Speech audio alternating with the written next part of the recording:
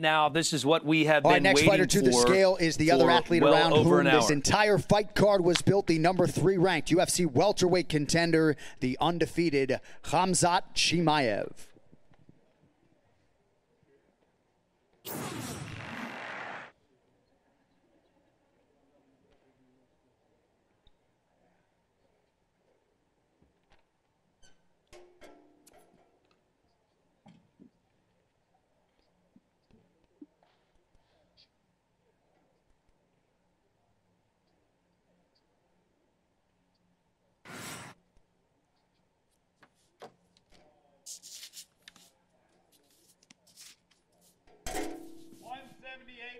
Oh my God. 178 and a half, the official weight for Khamzat Chimaev.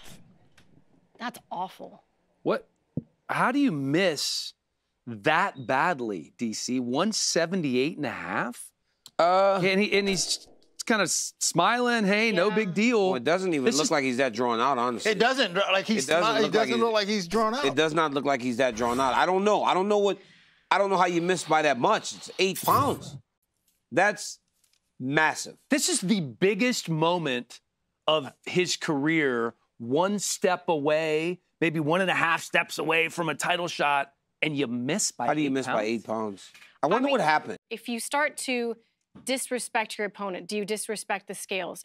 We got to keep in mind, too, he is at a level of stardom now that he's a minus 1,100 favorite. Experienced before. So coupled with the fact you're minus 1,100 favorite, you're a massive star, so you're getting all this attention, distractions. We've seen that play into other people's issues inside the octagon.